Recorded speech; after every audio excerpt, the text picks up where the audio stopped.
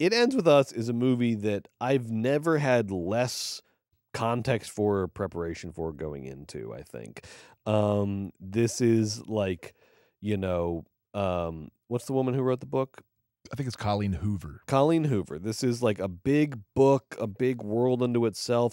I was not prepared for this. I'm new to this, but I immersed myself in It Ends With Us this week, and I have a lot of thoughts. But let's start, before we get to the movie itself, let's start with all this drama around the movie, which we are going to, for you, try to coherently summarize now, even though the point of the drama is that it has no center and that it doesn't make any sense, and it's just probably ultimately all publicity for the movie. But here are things that we know about the movie It Ends With Us behind the scenes drama. The two fighting camps are, on one hand, we have the star of the movie, Blake Lively, and her husband, Ryan Reynolds, who we said are Hollywood's new, whether you like it or not, financially, objectively, the new power couple. They literally have the top 2 movies in the box office this week. And also, like, it's not a down week at the box office. Like, this movie made $50 million opening weekend off of a $20 million budget. Massive success, coming on the heels of Ryan Reynolds' massive success with Deadpool and Wolverine. On the other hand, you have Justin Baldoni, who is also one of the stars of the movie and the director of the movie, and the guy who originally bought the rights to the book. He is the one who shepherded this thing from book to movie, start to finish. And you would think that, by all accounts, everybody should be getting along. The movie's doing great, blah, blah, blah. But for various reasons, that were first sort of picked up on by fans, it seems like there was some sort of tension between the Blake Lively, Ryan Reynolds camp and the Justin Baldoni camp. And here is the evidence that there is some sort of tension, because neither of them have come out and have explicitly said any shit about the other, but there has been a lot of passive aggressive things going on that people cannot ignore and that we cannot ignore. So here is what we know. Number one, at the premiere of the movie, they never like posed together or like came together, which is very bizarre for the star of the movie and the director of the movie to not like be together at the premiere of the movie. They were both physically there, and they very like conspicuously avoided each other. So that was kind of the beginning of it. And then people started digging into the press tours, and they were like, "Oh yeah, they kind of did like separate press tours. They weren't together for interviews. It was always Blake and usually one of the other co-stars, and then Justin Baldoni was doing his own interviews. So they were never together for the press tours. And then if you dig into their comments about the movie, you start to find this sort of passive aggressive shade going on. Whereas Lively said about being the star and the director of the movie, she said, because she was asked about this, quote, "I mean, what an intense job to do so many things. I just found it to be something like, wow, I really just want to have one job at once. I was looking around like, yeah, I'm just good with acting. I really love it. I just want to do acting."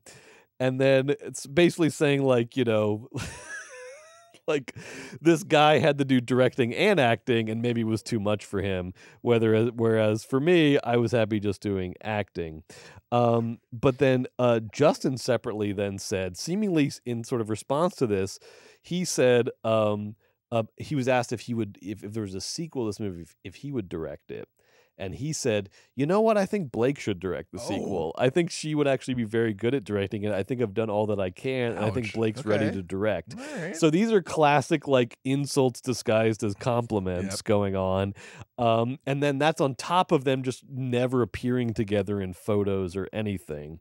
In addition to this, and this is like a new sort of like we're getting into like gossip here, which I really like. This might be a new potential for movies, baby. This is real just deep gossip. Not facts. Yeah. The other angle here is the Ryan Reynolds angle, which if you think Ryan is just the sort of supportive spouse in all of this, you're wrong. Blake implied that Ryan Reynolds rewrote some of the dialogue for this movie, and specifically rewrote some of the key dialogue for this movie. She said, and I quote, "The iconic rooftop scene, my husband actually wrote it. and she said this to E! News right on the day of the premiere of the movie. The iconic rooftop scene, my husband actually wrote it. Nobody knows that, but now you know. Okay. Number one, the movie hadn't come out yet. So calling something iconic is maybe a little bit ahead of time. Okay. And Joe having seen the movie, and I'm not like, and I will tell you right now, this is like, I didn't hate the movie. I had problems with it. There's things I liked. There's things I didn't like. The rooftop scene could not be less iconic. It's not an iconic. Was it pivotal to the narrative? Sure. Okay. All right. Sure. All right, at least. It was pivotal to the narrative. Calling it iconic is hilarious. Okay. But her saying that doesn't tell us anything about the movie, but it does start to flesh out what is probably the issue here. And so here is my read of probably what the root of the issue here is, that you have two opposing forces at work in this movie. You have this guy Justin Baldoni, who was is a just like shockingly attractive person. He is just like the most sort of conventionally attractive person you could probably imagine. Wow. He's a television actor, he's been in stuff, but he also had this production company, and behind the scenes he was the one. Handsome. He was right. He was the one that shepherded, and the movie itself, half of the movie is about how handsome he is. That's kind of like one of the main plot points of the movie. He shepherded this movie from, he bought the rights to the book. Through his production company, he got it made. He directed it. He's in it, right? So he perceived this as like his movie, right? He's right. And but then Blake Lively got cast in it, and this is not like Gone Baby Gone era Blake Lively. This is not even Gossip Girl era Blake Lively. This is like ascendant power couple Blake Lively. I'm Taylor Swift's best friend. Yep, I'm married to Ryan Reynolds. I am about to take over, and I need a project that is going to manifest my takeover. Oh, this is a good one. She's right? Smart. So Justin Baldoni's like passion project collided with Blake Lively like A-list ascendant project, and that is, I think, where the crisis ultimately occurred. What is an inevitable crisis? It was always going to be tension on set, because Blake and Ryan have their goals, and Justin has his goals, and then that's where all this sort of drama came out of. And there's a lot of fun little shit talking on set. My favorite story is about how apparently there's definitely a scene where Justin has to like pick up Blake in one of their numerous like loves romantic scenes.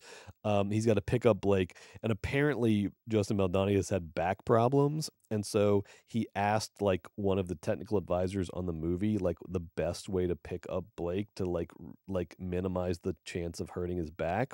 And then Blake heard about this, and she thought that he was like fat shaming her and so this apparently, so there's all this like little shit that went on. But if you read about this online, it's just going to be chaos of just passive aggressiveness and shit talking. This is Olivia Wilde, Florence Pugh. Yes, it is. Stuff. But it's better. It's honestly better. It's better than Don't Worry, Darling. Because what I'm telling you is that the root of all this, I'm guiding you to the root of all this, is that you have two people working on two different projects that are the same project. You have Blake Lively working on the project of making Blake Lively famous, a award-winning actor and a lifestyle brand influencer, and then you have Justin Baldoni trying to make his like passion project movie and possibly transitioning into like a like writer director kind of like star of his own movies thing.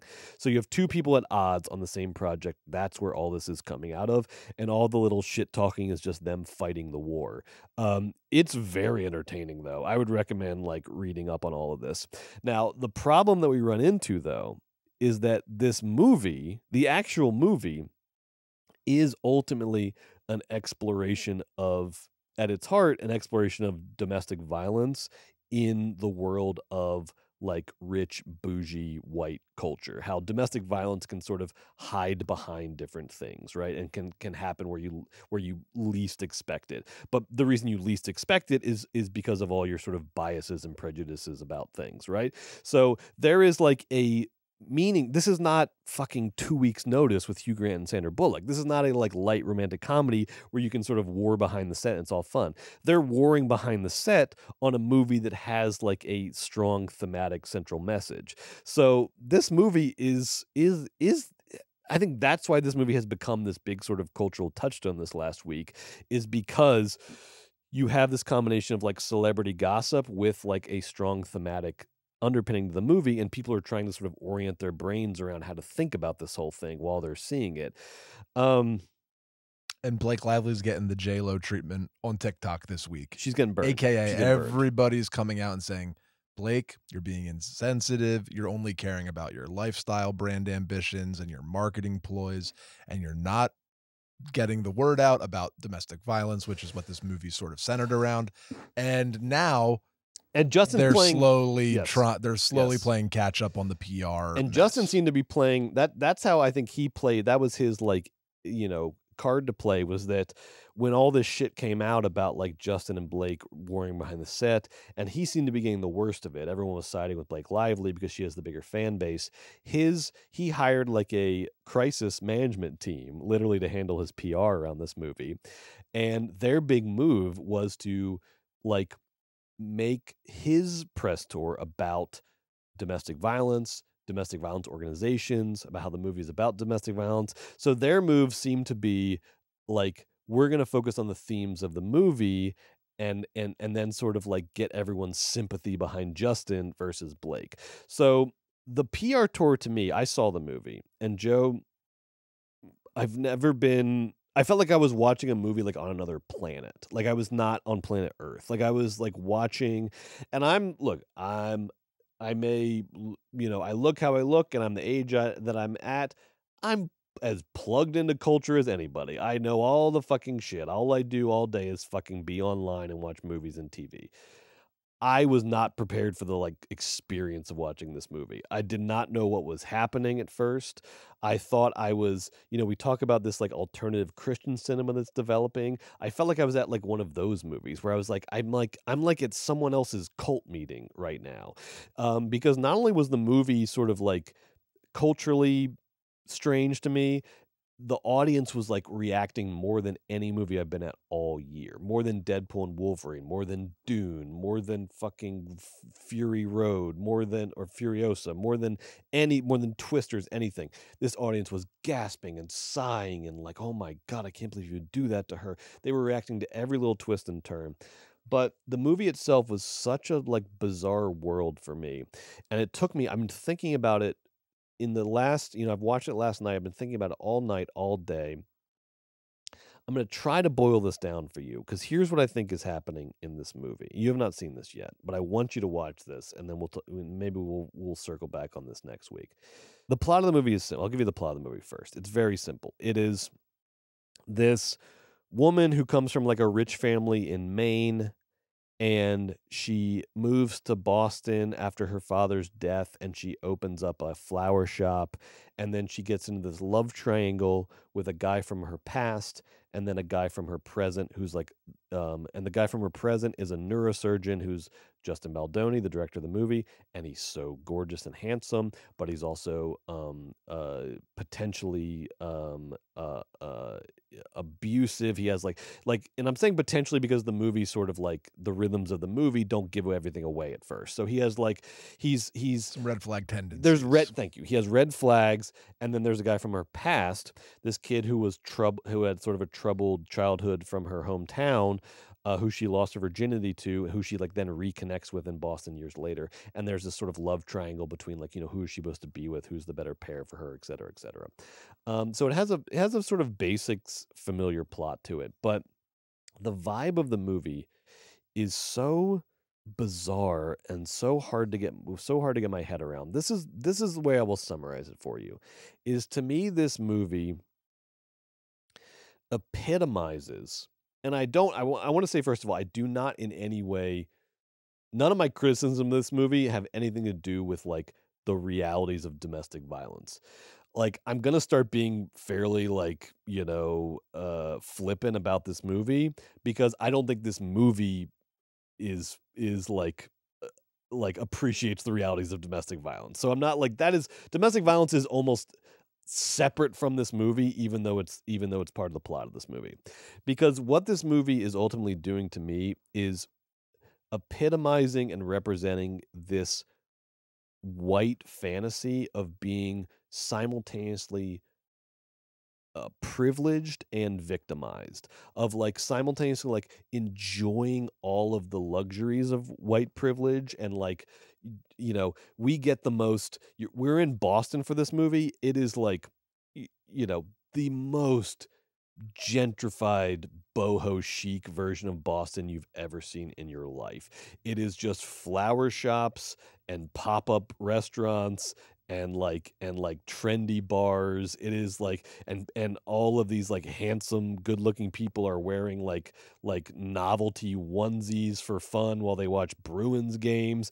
They're going to like there's a scene where like Hassan Minaj is like, "Hey, why don't we all get fucked up tonight?" And then they just go to Lucky Strike bowling alley for 2 hours and then go home early. Like this is such a like it is like the movie version of gentrification. I don't know how else to put it. It's just like it is, but then within this movie, and everyone is just like unaccountably rich. Like the apartments are gorgeous. There's just like no one has like it's a neurosurgeon and she owns a flower shop and I don't know where she got the money for it from and it doesn't matter. And Hassan Minaj is in tech and that's how he pays for everything. But like the money is just like accepted. Let's just have all the characters be rich so that they can all like so that we can sort of show off the casual luxury of their lives. Um and then in the midst of all this, and there's like product placement for Capital One credit cards and Lucky Strike bowling alley and so in the midst of all of this, then they're trying to do like a domestic violence plot. And so it's like it just sort of plays as like false. It's hard to take it seriously. And I actually think in isolation they do an interesting thing with domestic violence where they try to, without giving anything away, they try to put you sort of in the point of view of someone who's being gaslit about domestic violence. So like the revelation of how the domestic violence is working is sort of this process in the movie. And I actually think in isolation they do that well, but putting that in the context of this like boho chic gentrified fucking rich kid trust fund fucking world, pumpkin spice latte, everything's great, we fucking isn't Phoebe Bridgers great? Like there's like they're all is like the soundtrack is just this like rich kid boho fucking bullshit thing, right? That's a hard aesthetic to do domestic violence like against, and I think they kind of fail ultimately. And it plays, instead of being like a realistic movie about domestic violence, it plays as this like fantasy camp movie in which like white people can like have their cake and eat it too, where they can sort of be victim and they can be privileged. They can have all of the sort of benefits of privilege, but also be sort of like victims of society as well and enjoy both things. But there's ultimately sort of no cost. Like the guy who is the abuser in the movie, he gets like a talking to, but he has like no real consequences to his abuse. He doesn't suffer any real like he just gets to keep being a successful neurosurgeon. And now his hot wife is just his hot ex-wife. Like there's no like but there's no real consequences to his actions. So it's a movie that I think like in a way like the movie dramatizes like the drama around the movie kind of represents what the problem of the movie is that it wants to be two things at once. It wants to be like a career maker for Blake Lively and Justin Baldoni, but they have different career aspirations. And so the movie is trying to be like a career maker for these two ascendant stars, but it is also realizes that like it's 2024, so we gotta have like an issue in here that we're like that we're serious about. And so it sort of like plays out this domestic violence thing in the midst of it, and it just all plays as like pretty false and artificial and hard to get on board with. That being said, Joe, here is my confession, and this is the thing that I've like struggled to like to sort of like plug into all of this. What I like cried at this movie 3 times. I kid you not, 3 separate times. You didn't tell me that yet. I did not tell you. Yeah. 3 separate You times. love this A movie, dude. physical, like a physical, fucking love not this like, movie. not like, oh, getting like wet. No, you're fucking crying. Physical Yeah, tears yeah, down my face 3 separate times. Fuck. All right, But this movie's good. but it was not. They were never like. Each time it was not like, yes, I'm having an emotion. Each time it was like, I'm being like fucking It's manipulated. It's manipulative. Manipulated. So and I am also like primed to be manipulated because you know this. You're dumb. Like A, I'm dumb. No, B, I fucking love the movies. So like give me all of it. Right. C, you know, ever since I've had a kid, I'm fucking cooked. A cross breeze will make me cry. Like it's like it doesn't take anything. So there's like kid stuff and kid and parent stuff in the movie. I'm fucking done. I'm done. So this is a very like, and you know what the crazy part is? The third one was on the fucking drive home. Oh like my it's stuck God. with I like that like, but it was never a satisfying cry. It was always like a like fuck off cry. It was like stop doing that. Like of course I'm gonna cry at the dead kid shit and all this Spoiler. fucking shit. No, that's not a spoiler. Okay. But like you don't know what I'm talking about. I don't. But there's just like.